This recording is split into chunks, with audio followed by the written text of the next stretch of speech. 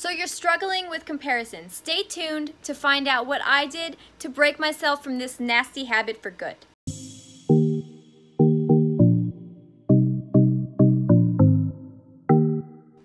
Hi, welcome back to Humble Homemaking. In today's video, I'm going to be talking about comparison.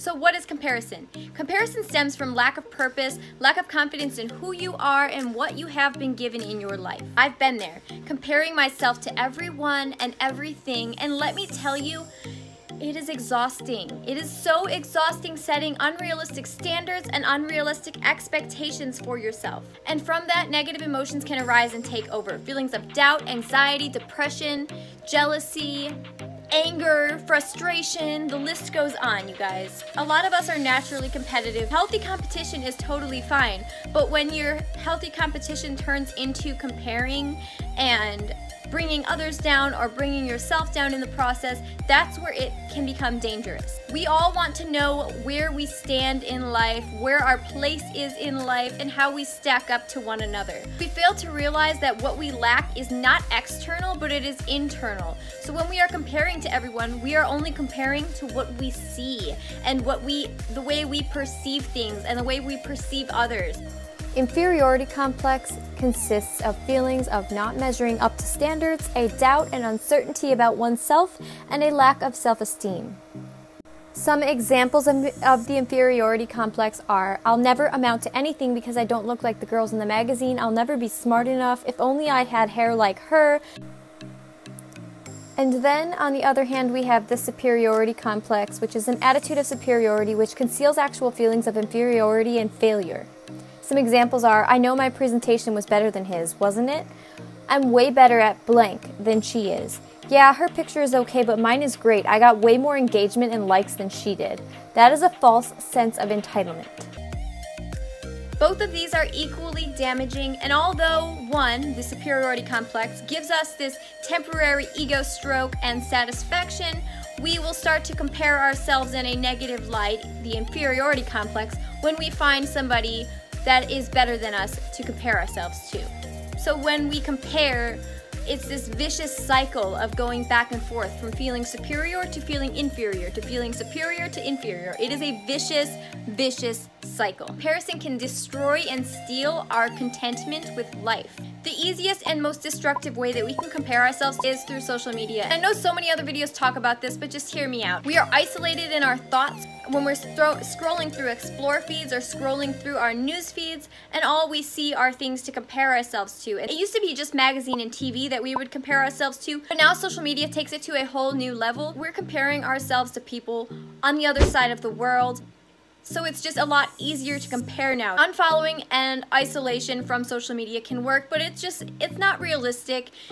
The extremes of being addicted to social media or not having social media at all are both pretty equal in my opinion. You just have to find that healthy balance. A lot of people will tell you to take breaks from social media, take a whole year off social media, but then what I see happening is a lot of people will take those breaks off social media and then jump right back on to become even more addicted to social media. So it's kind of like it's not working. I'm not a fan of extremes. We need to take a step back from social media, however, and realize what we are exposing our hearts and our minds to. So comparison can be a tool to direct or redirect us in the direction that God wants us to go.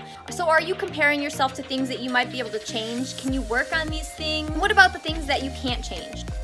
I had to reject the temptations of what I knew was my world. So even though I said unfollowing and isolation don't work, I did find the balance in that. So when I was comparing myself to girls that were showing off their bodies online and using it to promote certain products or their Snapchats or whatever, I just felt that those type of people weren't the wholesome people that I wanted to follow, so I removed them from my list. I basically was unfollowing anybody that was posting provocative images, posting negative content, posting things where they were just showing off their lifestyle in a glorifying manner.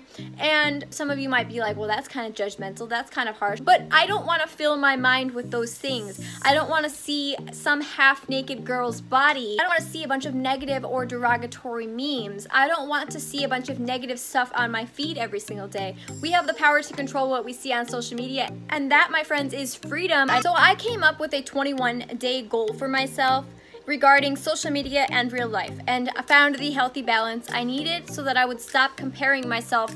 Rule number 1, I muted everybody that I followed. At my Instagram after that, my feed was empty, so I didn't have anybody to scroll past, and I didn't have anybody to compare or look at. Rule number 2, I was not allowed to scroll through my Explore feed at all. So I couldn't hit that little magnifying glass, and I couldn't scroll through my Explore feed. That was not allowed for 21 days. Rule number 3, when I posted something new, I wasn't allowed to check my phone every 10 minutes to see how many likes I got or to scroll through my feed. Rule number 4, I turned off my notifications for Instagram so that I wasn't being notified whenever somebody followed me, liked my posts, sent me a message, or commented on something. Rule number 5 was to focus on my personal goals without the help of the internet or social media.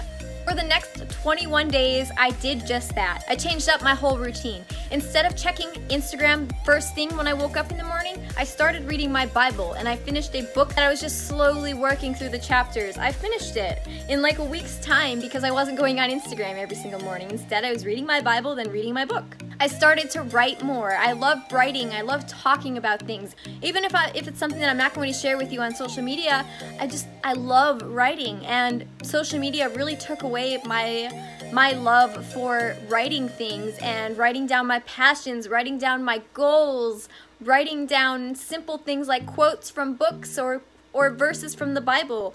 I replaced what I normally did with my 24 hours of precious time with things that I knew in my heart I needed to get done. I found myself being more productive with my time, getting things done in a timely fashion. I found myself becoming more creative, staying more hydrated. I was no longer missing my workouts or having to cut them down because I sat there for the first 15 minutes scrolling through my phone. I had to get comfortable with what made me uncomfortable. Not going on social media, that was uncomfortable for me because a lot of times I would use social media to distract myself from the things I knew I needed to get done or thoughts I really didn't want to have. I would just scroll on social media for hours and hours, and that caused me to become really unproductive and compare even harder and compare so much on a small little 4-inch screen. And in order to level up, I needed to have faith and master my mind.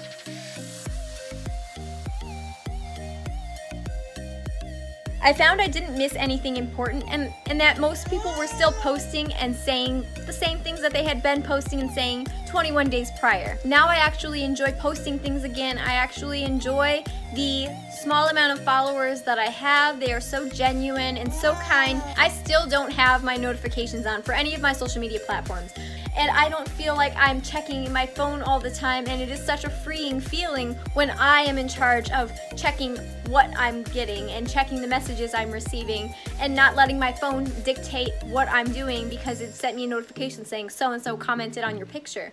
If I didn't take those 21 days off to read my Bible more and just dive in faith more, I probably wouldn't have understood how detrimental comparison is and how pointless it is. It helped me to see the importance in my faith and how it takes precedence over everyone and everything, and how comparison can be so dangerous and deadly to the mind and the spirit. So what I started to do also was I started praying for the people I was comparing myself to. So if you find yourself resenting others for their popularity or success, start praying for them instead. Pray for God to soften your heart towards them, pray for them, and thank God for their success. And if this is somebody that you once found inspiration in, you don't necessarily have to unfollow them, but maybe just mute them so that you're not seeing them in your feed all the time, and just check once in a while. And if you find that when you go and do that check once in a while and you get nothing but negative feelings inside yourself, pray for them. Maybe time to unfollow them and move on. When you compare to others, not only are you tearing yourself down, but you're tearing down the other person as well, and that's not fair. To sum it up, if you find yourself in that same position I was with comparing, then take the 21-day challenge. I will list the rules right here so you can screenshot it. And if you liked this video, please hit the like button, leave me a comment. If you have any other tips for any of For anybody viewing this video, going to the comment section to read anything. Subscribe to my channel if you are not subscribed yet. I talk about all things homemaking, faith, femininity, and parenting, so please subscribe if that's your jive. Didn't mean to rhyme there, but anyway, I'm off to go and make some pretzels, bread, and cinnamon bread. I will see you next time. Bye-bye!